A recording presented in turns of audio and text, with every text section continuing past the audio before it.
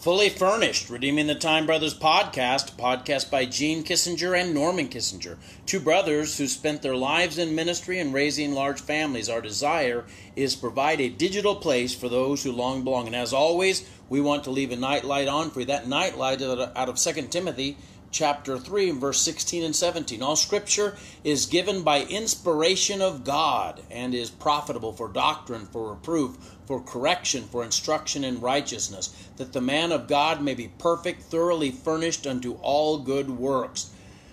There was a time when you were selling a house or renting a house, you would possibly advertise it as fully furnished. In other words, you would buy the furniture, put it in, decorate it, have it ready for somebody to move in. They wouldn't have to buy furniture. They wouldn't have to bring anything.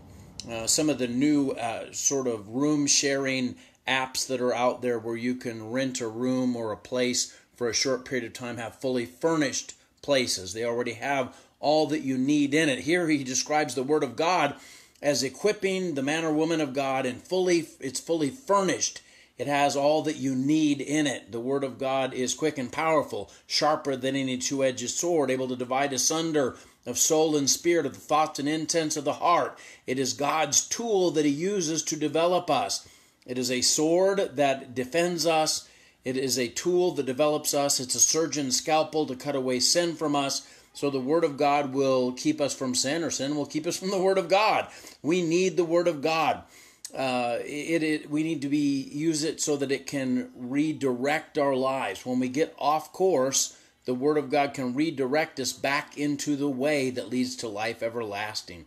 So, if you have some lack in your life right now, can I suggest that you start with the Word, because it's fully furnished with all that you need for your spiritual life. Don't look to some guru. Don't look to some current thought leader or influencer. Always look to the Bible. That's why we anchor what we do here in the Word of God, so that it's not my opinion that matters, it's what God says that matters. And we all have to adjust our lives to that. Dear Lord God, I thank you for this night, and I thank you for these dear ones. I pray that you'd help us to move into this fully furnished Word that equips us with all that we need for life. It teaches us about marriage and about family. It teaches us about our spiritual walk with you. It gives us insight and wisdom when we're discouraged and downhearted. It infuses us with the ability to be victorious over sin. It makes us more than conquerors. God, I pray that you'd help us to dig into the Word and not merely to allow it to sit unopened on our shelves. In Jesus' name, amen. Hey, God bless you. I love you, but Jesus loves you so much more. Have a great night.